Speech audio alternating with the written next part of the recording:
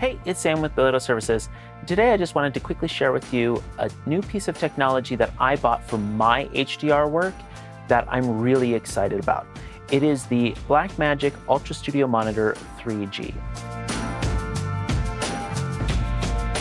This is a fairly inexpensive device. It's $115 US.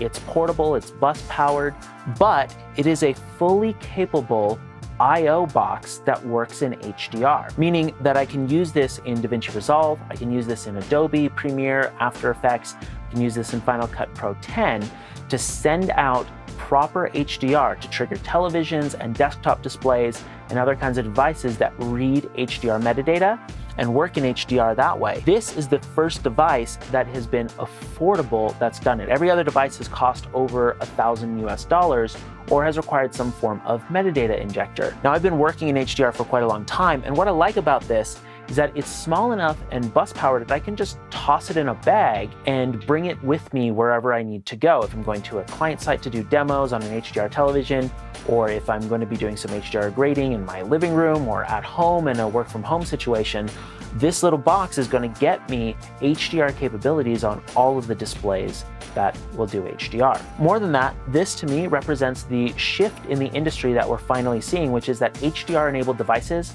are finally becoming affordable. This is not going to break the bank. If you're using Premiere or if you're using Final Cut and you're just doing editing or you're doing light graphics work in Motion or After Effects, if you want a clean monitor output, this is going to be a good option for you because it also has that HDR capability. So it's going to be future-proof. It's not going to be something you necessarily need to replace in the next 3 to 5 years once you start making the shifts and upgrades to HDR.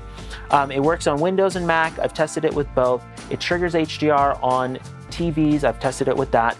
And for me, it's just something that's really great and portable that I can toss into my kit and have HDR with me wherever I go and whenever I need it. Anyway, I just wanted to share with you my thoughts on this new little piece of tech today. I have some other videos coming up that I think you'll be interested in, talking about grading in HDR on the new crop of displays like the Atmos Neon, Small HD OLED 22, the Apple Pro Display XDR, and displays like that. And I'm going to be talking about the new DaVinci Resolve 17 release and what it's given me for HDR grading, as well as some other topics related to HDR. So go ahead and subscribe to this channel for more tips, tricks, and tools for working in HDR. Until next time, I'm Samuel Bilodeau, and I'll see you soon.